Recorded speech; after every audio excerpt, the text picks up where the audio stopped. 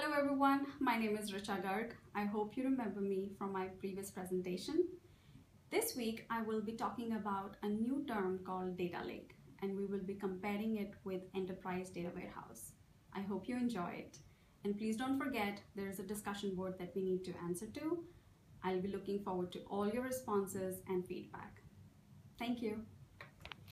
Before we understand the differences between data lake and enterprise data warehouse, let's first understand the term data lake. Data lake is a repository of large quantities and varieties of data, both structured and unstructured. So what does that mean? Data lake is a place to store unlimited amounts of data in any format. It allows collection of data that you may or may not use, just in case data. A way to describe any large data pool in which the schema and data requirements are not defined until the data is queried. Data lake also complements any enterprise data warehouse and can be seen as a data source for EDW, capturing all data but only passing relevant data to the EDW. It frees up expensive EDW resources, storage and processing, and especially for data refinement. It also allows data exploration to be performed without waiting for the EDW team to model and load the data. Some processing is better done in data lake. It is also called Bitbucket,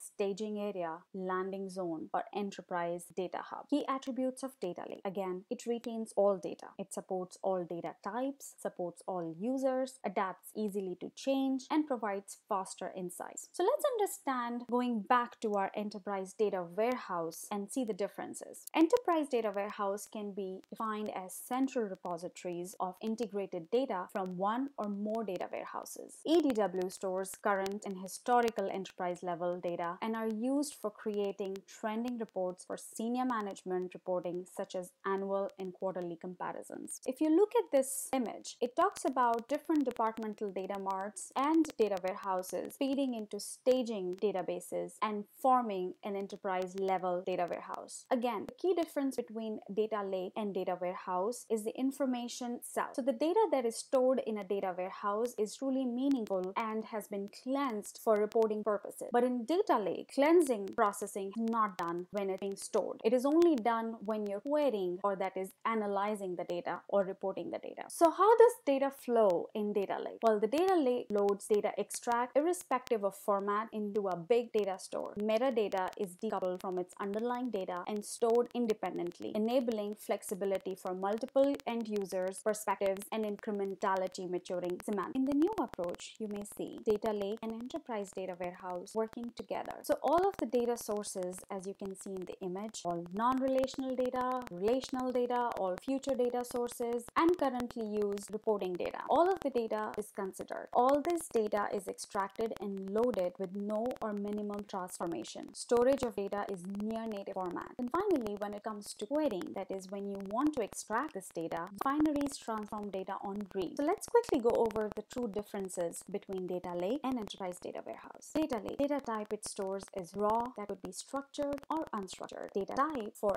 EDW is cleansed and structured data only. For EDW, rationalizes data from multiple sources into a single enterprise view, whereas data lake parallelize the traditional programming languages, that is Java, C++, Perl, etc., allowing storage of structured or unstructured data. Key differences between data lake and EDW could data lake, typically schema is defined after data is stored, offers extreme agility and ease of data capture, but requires work at the end of the process. Versus EDW, typically schema is defined before data is stored, requires work at the beginning of the process, but offers performance and security and integration. Again, continued data lake can scale to extreme data volumes at low cost, versus EDW can scale at large data volumes at moderate cost. Data lake can work well for data types where data value is not known and data remains raw, versus EDW works well for data types where data value is known and is cleansed. For the discussion board, let's consider two questions. Question number one, is data lake appropriate for all types of organizations? Please give an example where you believe data lake may be useful. And again, can we use data lake in conjunction with enterprise data warehouse to support business needs? If so, please confirm what benefits or issues an organization may face when using these technologies in conjunction. I will be looking forward to your responses. Let's continue to discuss and learn as a group. Thank you for your time. Have a great week ahead.